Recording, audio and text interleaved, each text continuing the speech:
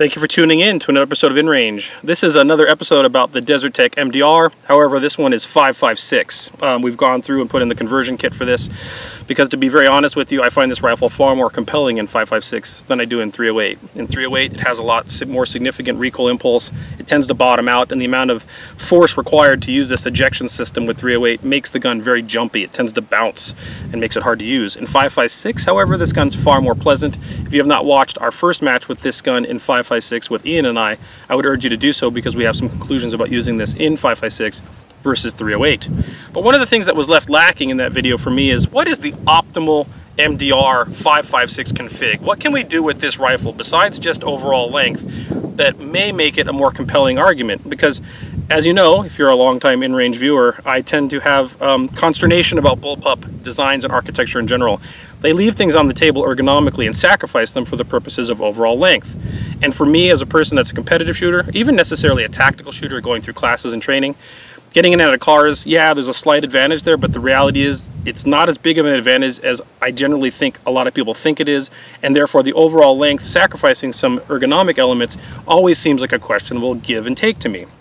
Well, the MDR in 5.56 has been very reliable, and so I was thinking, what can we do to take advantage of this overall length and make this the optimal platform that it can be for what it has been designed to do?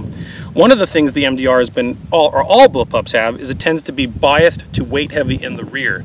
That does make it easier to handle one-handed, but it does make the Desertec is particularly biased to the rear, and it makes it really balance funny in that without any sort of extra weight in the front, the gun balances literally like this. And that tends to induce more of the snappiness of the recoil when firing it, and that's an important thing when doing shot-to-shot recovery. If you miss, you want to fire a secondary shot.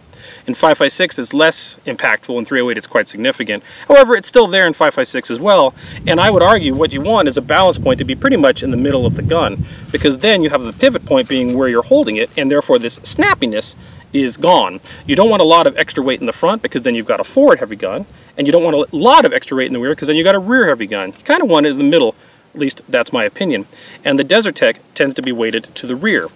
Additionally, bipod was an issue because you want to be able to rest this gun on support, at least on the ground when going prone if you can, and having a bipod here with some sort of folding legs, one, it exposes your hands to the muzzle.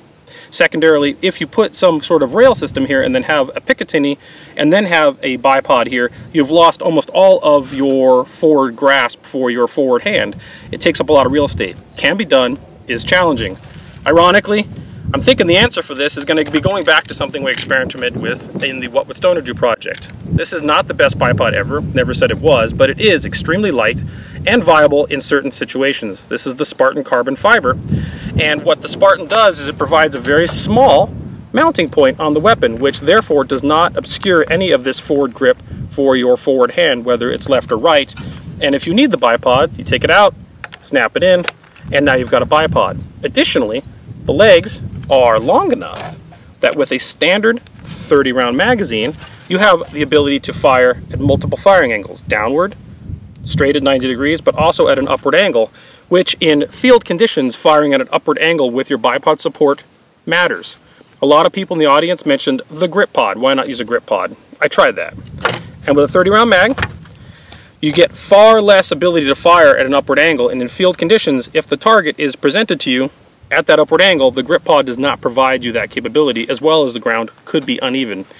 Lastly, I kind of hate grip pods. They tend to be fragile junk. Some of them are better than others, but as you can see, it does not give you quite enough length, even when fully extended, to give you the support that you want, and they tend to be sort of suboptimal bipods. So that's coming off, but that's an example to you about why I did not go with the grip pod.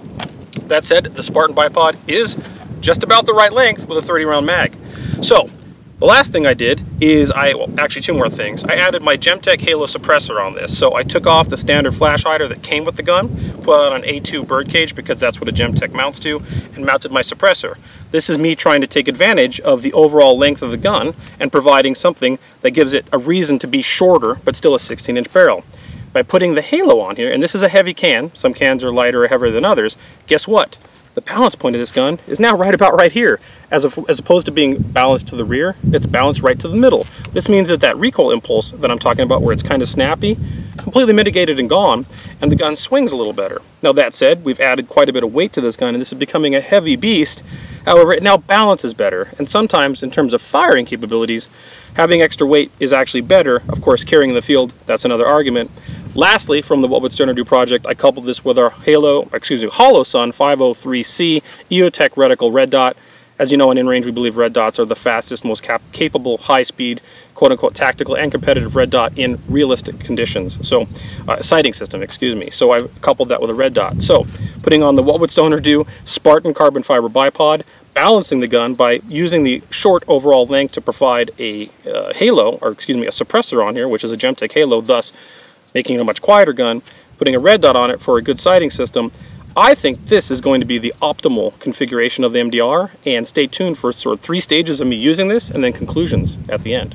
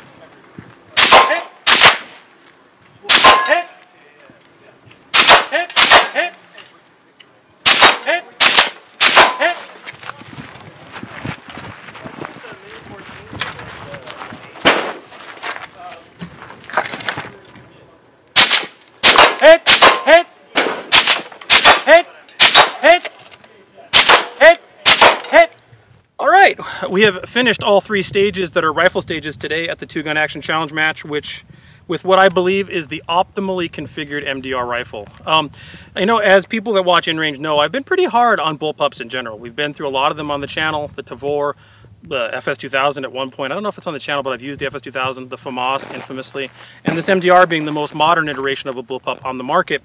And I always come back with this lackluster feeling of you sacrifice all the ergonomics and handling of the gun for overall length. And so what was happening with the MDR, well, this has been, in 5.56 this gun's been very reliable. 308 is always still a challenge, but I think 308 is a challenge in general because 308 is not uniformly loaded on the market as 5.56 is, so that's a different issue, but I like this gun far better in 5.56. However, there's still a balance issue in 5.56 in which all bullpups are biased weight to the rear, and a lot of people say that's an advantage because you can one-arm it, but the MDR is particularly balanced to the rear to the point where the balance point of the gun appears to be about here.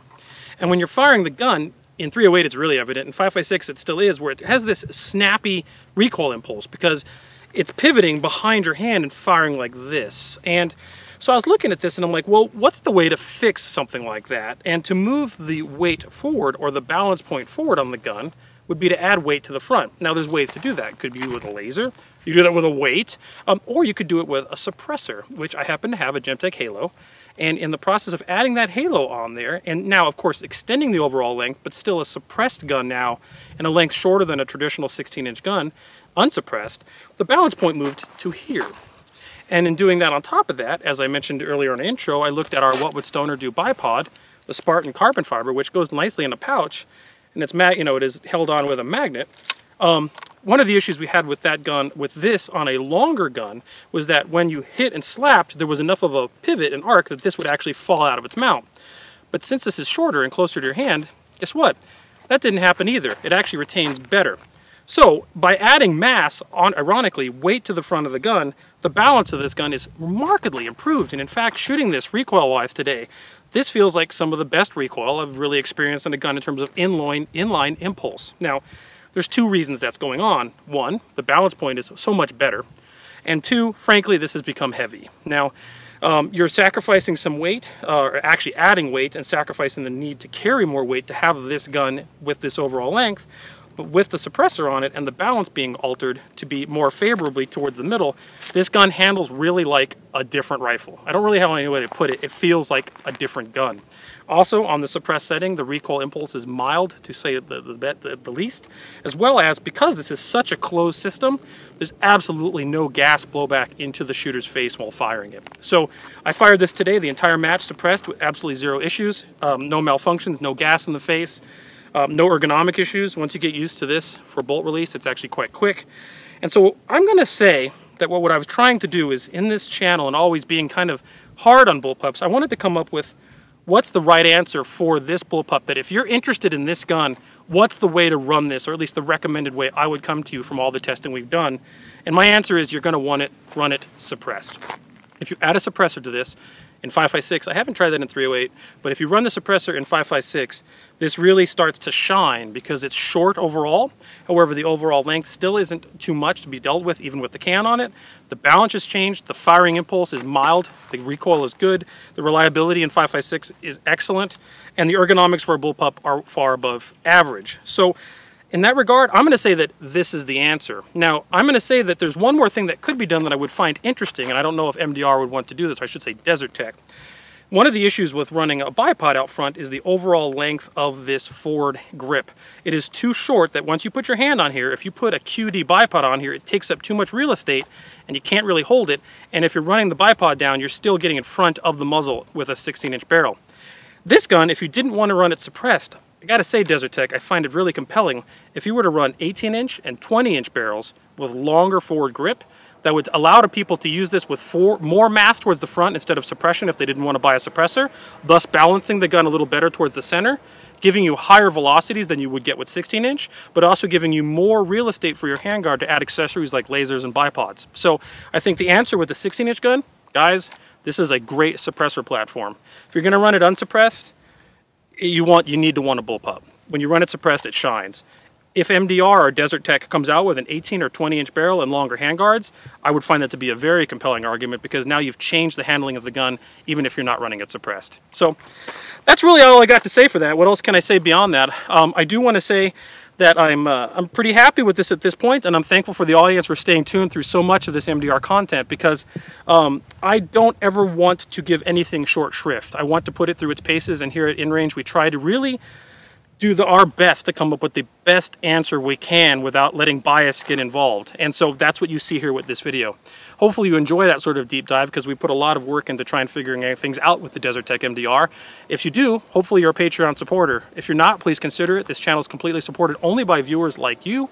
We're not monetized by anyone else, but I do want to say that Desert Tech did give us this gun for free, so we did not buy that with your Patreon dollars. However, everything else you see on the ammunition and the time is your Patreon dollars.